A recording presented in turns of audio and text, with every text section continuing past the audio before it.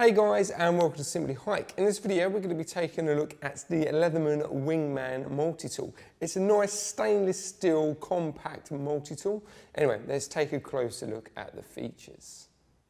So the Leatherman Wingman is a really nice stainless steel multi-tool. I haven't even gone into the actual main features yet, but you can feel the quality and the workmanship on there. It's a really nice multi-tool. On the front here you'll notice you do have 4 bolts. That means you can tighten up and you can loosen the multi-tool up as well, so you can get it to suit all your needs. If I just spin it to the back, you'll see you also do have another 4 additional bolts, as well as a buckle system on the back as well. Now before I open up the multi-tool, I'm going to talk to you about the 2 features that you have on here first.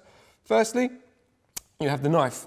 Now, that locks into place, so that knife, now it's in its place, it's not going anywhere. It's a really nice sharp edge knife, and you do have kind of like bite marks in there as well, so you can use that to cut additional items as well. And as I say, it's all nice and locked in place. Blade length itself is 2.6 inches, and in order to put it away, you just push down on this plate here, and that slides in nicely. And if I just flip it around to the other side, what you also have as well is some scissors as well. Now, there's no spring systems in there, so it's a very basic standard bit of kit, but it's very sharp and then pretty much will cut through anything. And as I say, they close that up, slide that in there, and then hey, presto. So as we open up the Wingman, you'll notice obviously you've got your standard pincers on the top there. Now that does have a slight elastication, as you can see it's pinging back on there. That means you're going to give you all the grip that you need.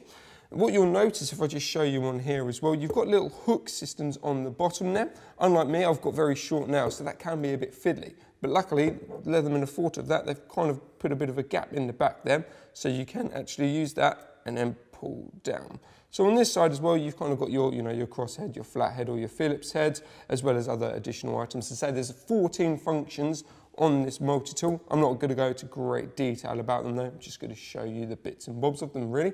So that back system on here, as I said to you earlier, you just push that in, especially if you've got the short nails. That means the hook system's going to hook out at the bottom, and then that means that gives you free rein as well.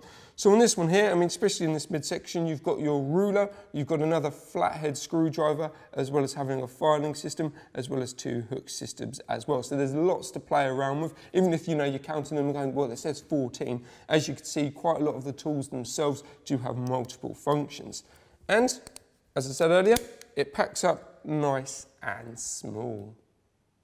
So there we have it. That was the Wingman multi-tool from Leatherman. If you'd like any more information on it, just head over to our website, simplyhike.co.uk.